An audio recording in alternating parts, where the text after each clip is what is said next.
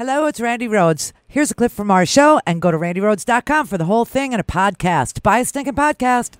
Okay, so this was Sean Spicer today at the press conference, squarely laying everything at the feet of the department, the Justice Department, for not notifying the White House counsel sooner. I don't know where the White House counsel, John McGahn, is.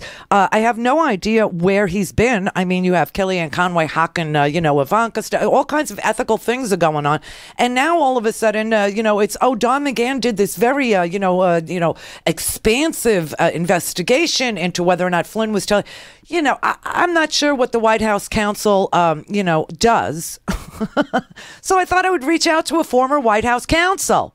If you want to know what the job is, I suppose you should talk to somebody who was one. And John Dean was one when President Richard Nixon, if the president does it, it's not illegal, was president. So I reached out and John said, yes, thank you. I know you're so busy, John Dean, but thank you for being here. Thanks, Randi. Haven't talked to you since probably Conservatives Without a Conscience. Too long. How many books ago was that? 2. Wow. Unbelievable. Anyway, I've watched and listened and read that you believe that this man, this Donald Trump and his team is going to test our democracy like it's never been tested. And God knows we've been tested under the Cheney and the Newt Gingriches and the impeachments and the Nixons and all. But this is really, really something different. But before we talk about authoritarian personalities and why Trump is one, and that makes him exploitable, by the way. Could we talk about this press conference? Did you happen to see Spicer today lay everything at Don McGahn's feet, the White House counsel? I did not, but I saw it on the wire services story of it. Mm-hmm. And the whole thing of laying it on the Department of Justice and the White House counsel, the timing stuff, is just baloney. They had the information. One of the reasons the Justice Department didn't bring it over earlier is because Comey was conducting an investigation, and he was worried that by telling the White House it would disrupt his investigation, which we still don't know anything about. That hasn't been revealed, and it appears to be ongoing. Yes, and of course, this is beyond law enforcement. This has to do with national security and intelligence, and I'm sure Comey is doing exactly what is required when you're dealing with something as treacherous as national security, intelligence, and whether or not we've got 3 men, at least in the Trump administration, Carter Page, Paul Manafort, and now Michael Flynn, who made deals with Russia that said that if you soften sanctions or if you promise to not arm Ukraine, will release documents and denigrate and make impossible Hillary Clinton's candidacy. Which they did. Did a nice job of doing. They certainly did. But, this press conference today, Spicer was laying out a timeline, but his timeline did not begin until December. We know that the Republican National Committee's platform was softened and changed with regard to Russia and Ukraine being armed with lethal weapons.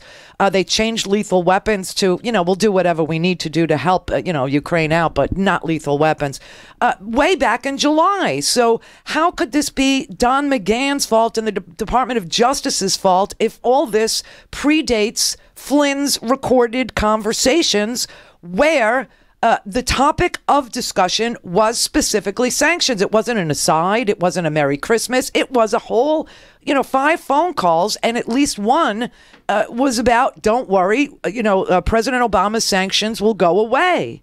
Well, just as you know what this is, everybody else does too. It's smoke, and it doesn't really sell. Mm-hmm. The press is going to look through it. It's going to blow out with the next breeze. And Spicer himself probably may not be there for the next press conference. Yeah, I think he's next too. I really do. I think he's the next casualty. But I got to say, you make a really good point when I listen to the things that you offer up. And one of the things that you said is that this is a different era. It's a different time. People are a lot more tolerant of law breaking now. They everything they don't like is fake. Even though these events unfolded exactly the way, you know, people who study politics, you, me, a whole host of others. This is not, you know, anything that we couldn't see coming. We all said this was going to happen, and then it happens, and people told me, you know, while I was saying it, that I was making stuff up and that it was fake news, and then the news actually happens.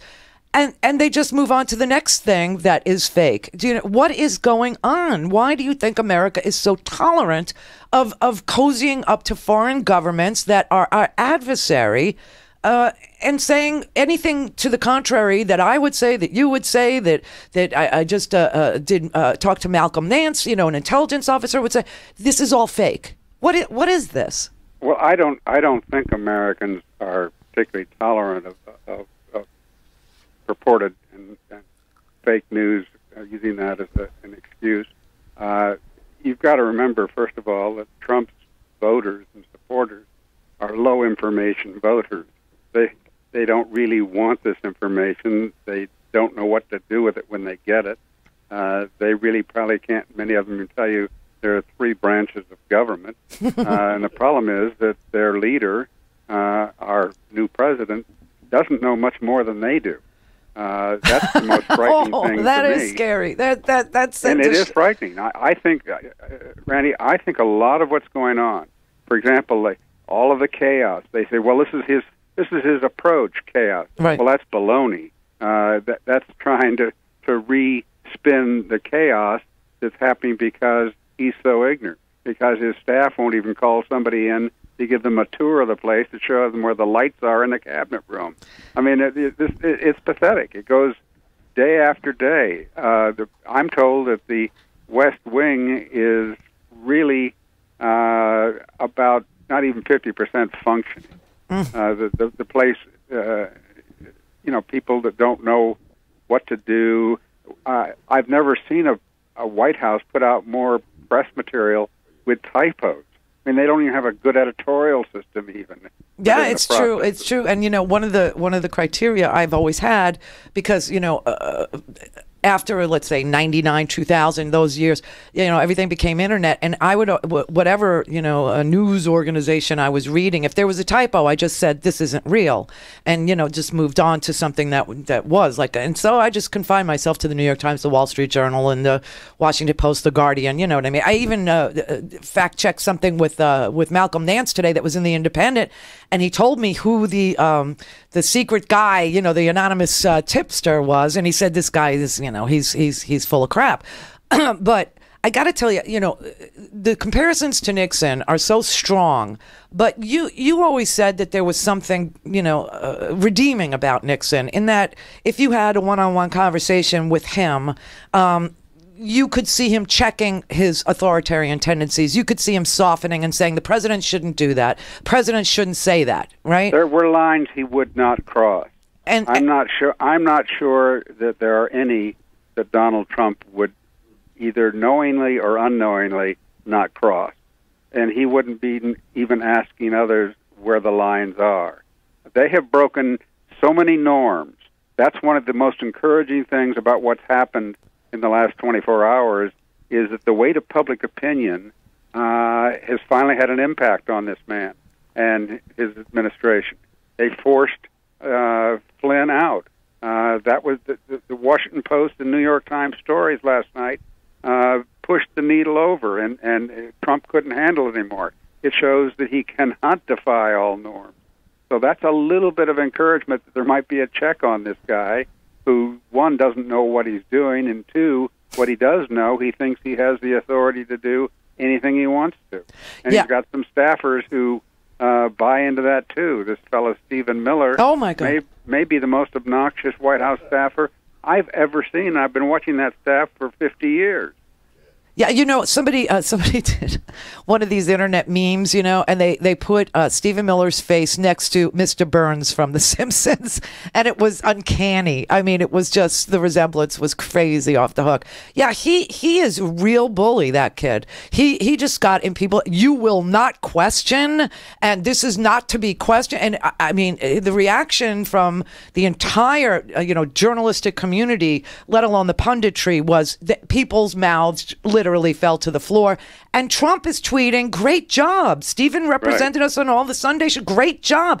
What did he think was great about that person, attacking the judiciary branch, which seems to be the only branch that can check Donald Trump? Do you think that's a coincidence? Well, that was true until last night, and it's clear that the media can have an impact as well. Thank God, right? And this is why he attacks both of those areas, in my best guesstimate. He's trying to discredit them. Right. And that's it's, what it is that's working. What authoritarian personalities do. They discredit those who can check their power. You say he's thrilling but dangerous. I love that. I think that's really true. I mean, every day I wake up and Howard. You've been reading my tweets. Oh, I follow you on Twitter. I do. I messaged you privately. For God's sake, I don't do that with anybody. It took me 15 minutes to figw out how. Well, share my handle so your listeners can follow. Oh, well, I just put in at John W. Dean, right? At John W. Dean. Yeah, that's you. He's at John W. Dean. Go ahead and follow John Dean, because I do, and we tweet back and forth a lot. In fact, did you see me tweeting to you last night? I said at John Dean is at Sally Q. Yates. She is the John Dean in this scenario. I missed that. Oh, yeah. I tweeted her. I tweeted you last night because, it's so interesting that whatever Comey is doing is obviously it obviously does and has required FISA warrants. Okay. And when they fired Sally Yates, who tried to tell them, we've got recordings, for Pete's sake, you are blackmailable now. He fired her. And the little detail that really blew my mind was that she was the only person up until Sessions was confirmed who was able to sign off on a FISA warrant. And I think the guy they brought in from the Eastern District was too. Oh, yeah? Which is why they brought him in. Oh. It has to be somebody who has a Senate confirmation, which a U.S. attorney from any of the 113 or whatever there are U.S. attorneys are all Senate approved, so that he would have had the authority too. You see, I'm dying for Comey's investigation to be complete, but I think it's going to take at least a year. And so people that want the 4 year to not be 4 years, I tell them that it probably won't be, but it's going to be a year of this. Well, hopefully the Congress, there's very few privileges that Flynn could claim if he gets called up to the Hill, particularly in closed session by the Intelligence Committee. Yeah, because I was going to say, won't he cloak himself in executive privilege with any conversation he's had, even though he's not under the umbrella anymore? He can do that for 23 days. Oh, that's it. Anything and the most important stuff is probably what happened before he was president. He was before he was president, and that is certainly, there's no privilege there. Got it. Oh, that's interesting. That's really cool. And what do you think we'll ever talk to Paul Manafort and find out how he was able to lobby a foreign government without registering as a foreign lobbyist? I think he's going to take the fifth. But that's the other possibility with Flynn. He'll take the fifth. Oh, wow. And Carter Page we don't hear much about, but he was the first foreign policy advisor and did some... Well, talk to Malcolm about Carter Page. I did. he will bend your ear on that. Oh, man. And has a lot of interesting information. Yes, there's just not enough time in the day to talk to you two people. The two of you have sparked my... awareness of 23 days and taking the fifth and all these things I hadn't really thought all the way through. But that's why it was so valuable to have you here today. So in conclusion, this is not Don McGahn, the White House counsel's problem, right? No. This is not the Department of Justice's issue. No. This is Comey is investigating, and it will take, at least a year. Maybe not. Well, yeah. What would be interesting is if they start a grand jury on this. That will expedite it considerably. Now, who would have to authorize that? There are two sites that might do a grand jury. One would be the Eastern District of Virginia over in Alexandria. Yeah. And the other would be the District of Columbia. Those U.S. attorneys have not been appointed yet. There are acting ones there now that are just really the top level staff career people. But, you know, the Department of Justice can show surprising independence. Jeff Sessions has got so many conflicts in any investigation related to this. He'd have to recuse himself. He has to recuse himself. Yeah. He's ineffective just at the get-go. Yeah, I get it. Well, I'll keep watching the Eastern District. If anything happens, I'll tweet you, and you can come on and educate me about how that process works. All right. Thank you. Good luck, Randy. Thanks, John Dean. Really appreciate your time today. Thank you. John W. Dean, everybody. He wants... He loves to be tweeted at. I'll tell you, I've been tweeting him for a while, and you know, John is 78 years old, and he tweets better than I do, which is saying something terrible about myself. But he is at John W. Dean, and he's an amazing person to follow because, like he said, if one of these acting attorney generals, because there isn't an attorney general in either of D.C. and not in Eastern Virginia. So if these career people who are actually better suited because they're not political, they're career attorneys, they're prosecutors. You remember when Bush went and purged all the prosecutors? Yeah. So these are the ones that are left.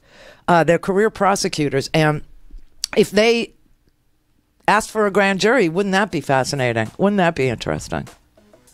So then you'd have Manafort and all the camera crews following him into a grand jury. You'd have Carter Page, who did a multi-million-dollar deal with Rosneft, the Russian oil company, right after he left the Trump campaign as foreign policy advisor. Now you have Michael Flynn, the national security advisor, they would all take I mean, this could be, just as John Dean says, thrilling but dangerous. All right, 26 after. Go to randyrhodes.com for the whole thing and a podcast. Buy a stinking podcast.